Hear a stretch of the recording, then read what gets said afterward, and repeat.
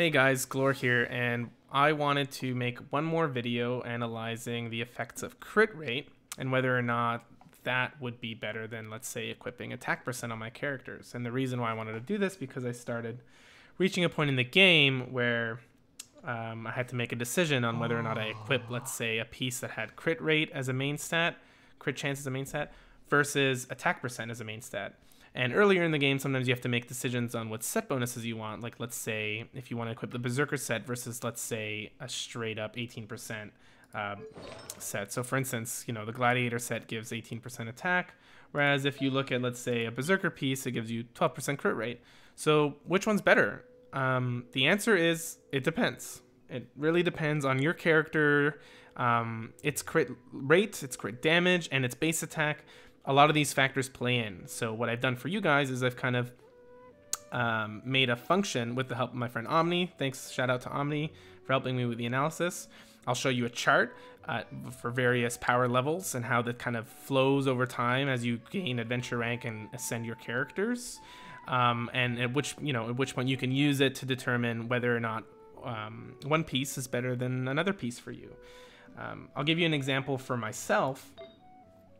I had to ask myself, is this helmet worth it? I have a crit rate main piece helmet. It does have decent substats, but I wasn't sure if it was better or not, and I ended up choosing it after the analysis that I did.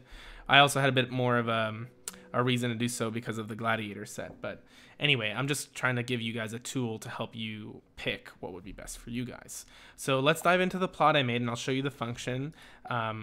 And I'll explain it from the ground up, okay? Okay, here's the plot I made, and this is basically this function in blue plotted over several different attack powers. So let me just explain a few things. I'm trying to find the equivalent attack percent I would need that would match the damage bonus I would get for a given 1% crit chance for my base attack of 704. So I'm using Razor as my example here. Okay, so the way the function reads is how much attack percent would you need, which only scales off base attack, which is why it's base attack dependent, okay?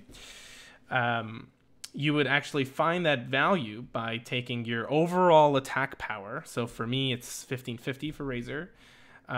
Your crit rate, in this case, I'm using 1% because I'm just using a quick test just to see, for a given crit damage divided by your base attack. And this way you can see at what point they're equal, okay? And yes, there is an inherent assumption in this function. And that assumption is that crit rate, you know, you're not guaranteed to get 1 out of 100 hits if you have 1% crit damage because this is discrete probability. But let's say over time, over many, many samples, it will basically average out to about 1%. So the mean over a large sample size will probably be 1% of your hits will be crits when you have 1% crit rate. That's not guaranteed, right? I mean, there's a bit of a chance and some statistics that go into this. I'm just showing you the plateau. And the way I like to think about this is, like, for me as a player, I'm going to be swinging the sword thousands of times probably. Or I play for hours at a time with the current gear I have. So for me, I'm going for the averaged out play. You know, I'm not looking for maximizing damage over 30 seconds or always playing it safe. You know, I'm looking for the overall best upgrade over time for a long period of time because I play the game for a long time. Okay, but what is the more interesting use case? And that is the 1.5% line here. And the reason why this is interesting is because the way the game works is that all of the crit pieces are actually 1.5 times lower in magnitude than all of the attack percent pieces, okay? And what I mean by that is let's hop back into the game here really quickly. So now that we're in game, I can actually show you that a crit piece, let's say, has 4.2%, whereas an attack piece would have 6.3%. They're both plus 0 purples, okay?